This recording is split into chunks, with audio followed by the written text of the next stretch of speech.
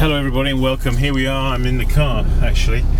Going to head on up the road because I've got to see to one of my signs. So I'm just we're just leaving here now. Whoops, I'm get the car in the forward gear. That's our place there where we live, that's where the gallery is.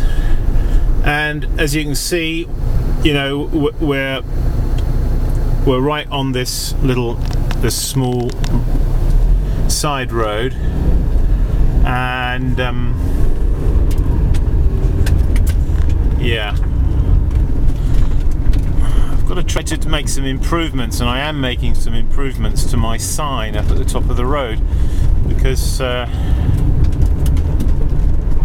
it's vitally important that that sign gets seen by people, and as they're going down the road, and that people are prepared to make a deviation down this side road to our small gallery. So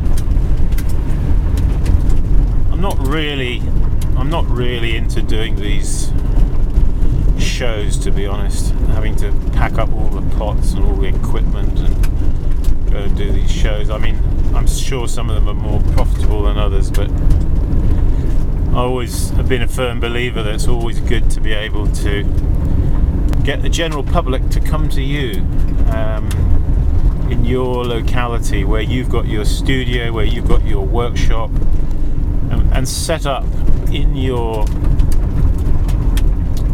home, either in an outbuilding or set up a small gallery display. So, and pretty much wherever I've made pots and had a small pottery, whether it be in England, Spain, or here in the US, that's always been my intention, to be able to sell direct. It's always good to sell direct to the public, isn't it? We don't want to have to be going through middlemen, if possible. Yeah, so just coming up to the top of the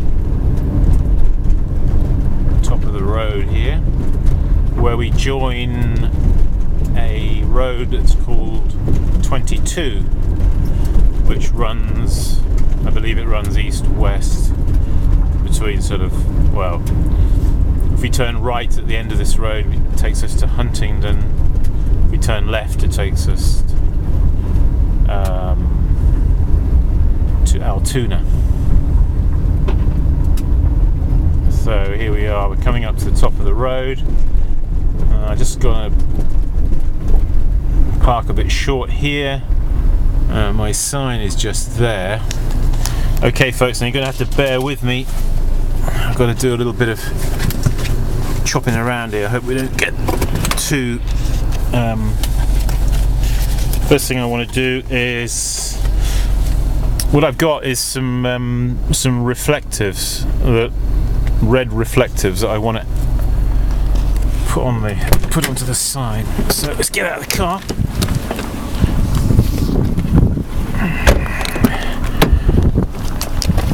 Going to get my tripod out here, and we're going to affix the... Of course I should have done this before, shouldn't I?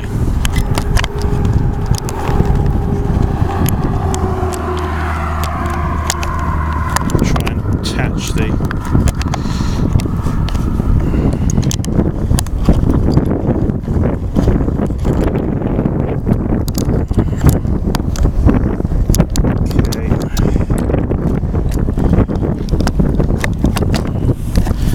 Right, or got it on the tripod.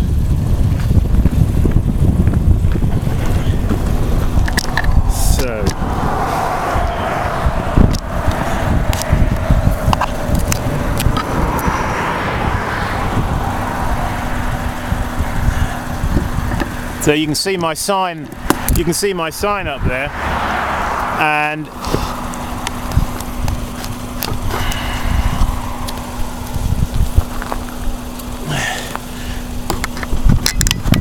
what I've got to do is get it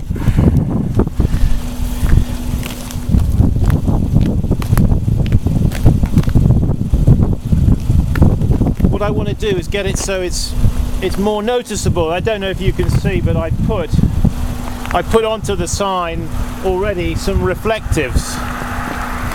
Or just maybe we can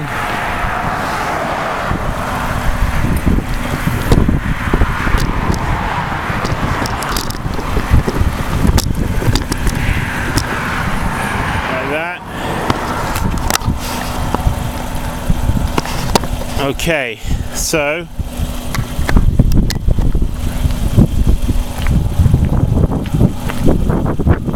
yeah, I've got some reflectives here, you see.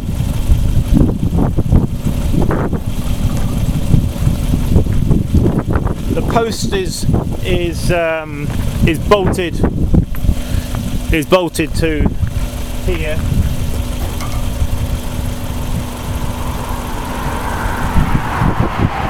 Yeah.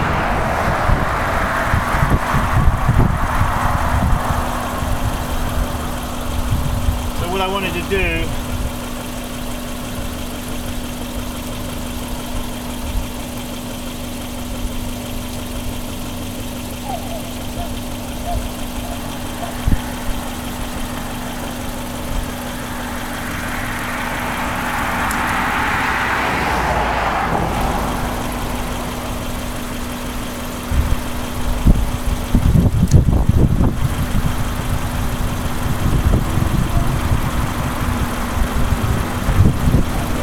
coming here. What do you think?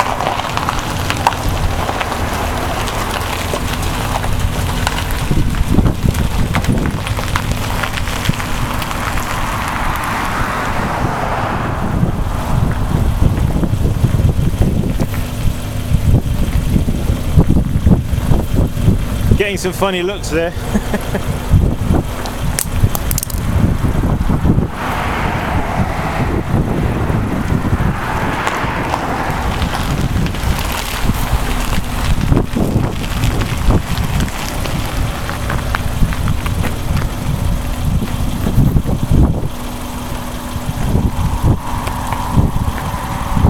Thing is, you see a lot of cars go up and down this road.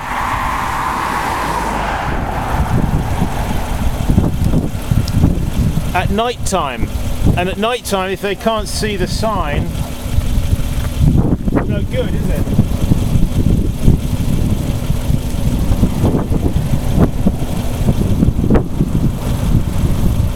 So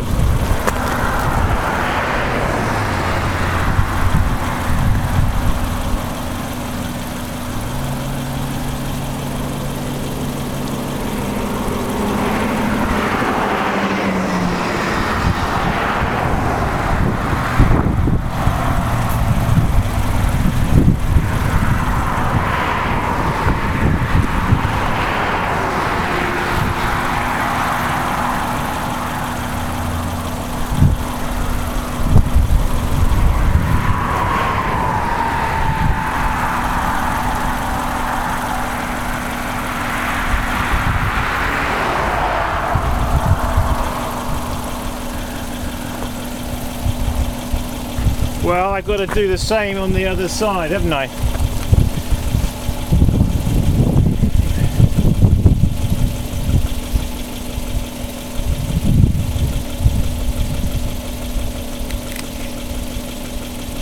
Two.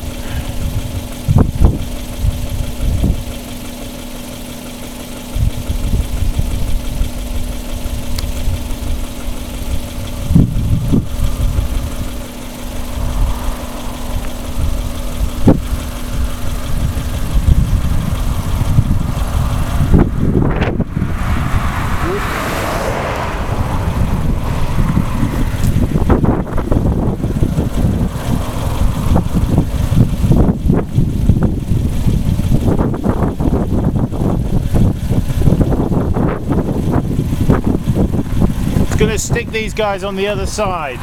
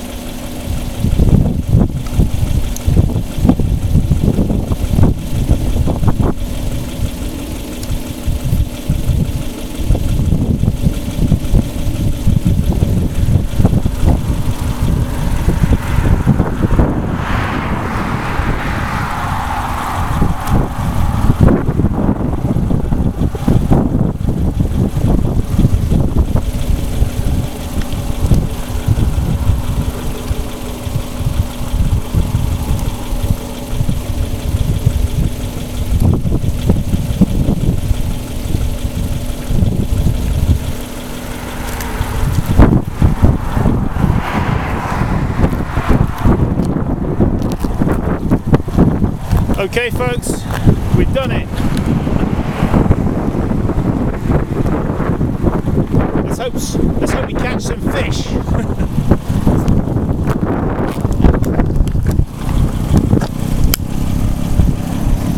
Yeah.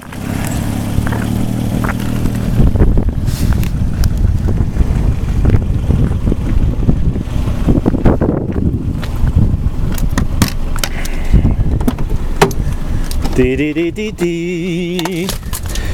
Get in there, right.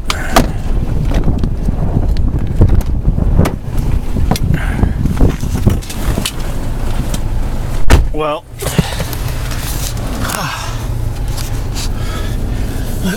I hope that's going to make some difference. I just thought, you know,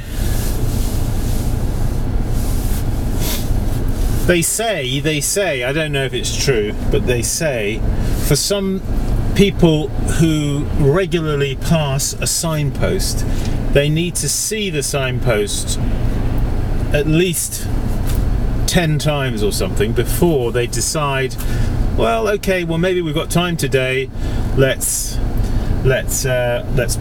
check out this place. So maybe you're somebody, you've put up a sign and you may think, well, it's not working, nobody's coming. Don't think that, because for sure people are seeing it, they're taking it in. It just takes a bit of time to sink through, you know, people's skulls into their brains, and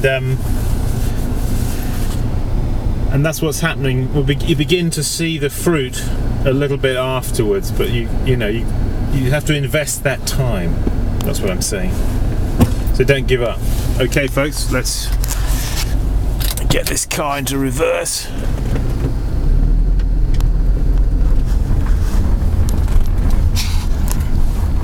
I think we can turn around here, hopefully.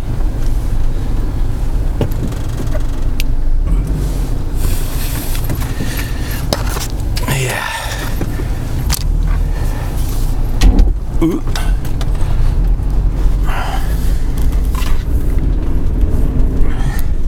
We're actually located 1 mile down this road.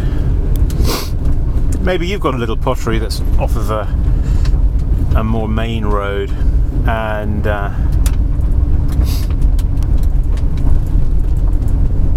maybe you need to put up a sign at the end of your road. And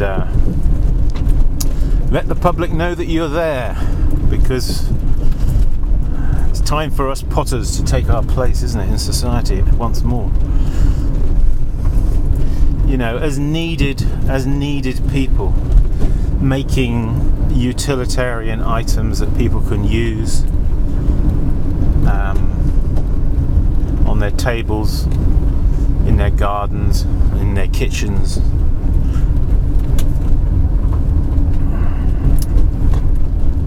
Let's do away with plastic flower pots. Let's offer decent handmade pottery flower pots. They're much nicer to look at, much nicer to handle, more ecologically friendly. Let's do away with... I'm trying to... In our lives, we're trying to do away with plastic as much as possible, because I see plastic as a lot of it's not biodegradable. It's ending up in the oceans, the rivers and the oceans, and it's a hazard. It's a hazard for everybody. It's a hazard for wildlife, for birds, for fish that ingest it. It's getting into the food chain. It's getting into the fish that end up on our table, are full of PCBs and poisons. So let's all do our part to be a potter in our community, for our community, for our local area. Wouldn't it be great if all the people Danone and all these other yogurt manufacturers, they suddenly started demanding. Oh, look at my sign there. It doesn't look very good, does it? Needs a fresh lick of paint. Yeah, the yogurt manufacturers like Danone and others, if they started demanding and wanting ceramic pots, you know, we as potters might have a new lease of life. Well, we're back here in the studio, and another day.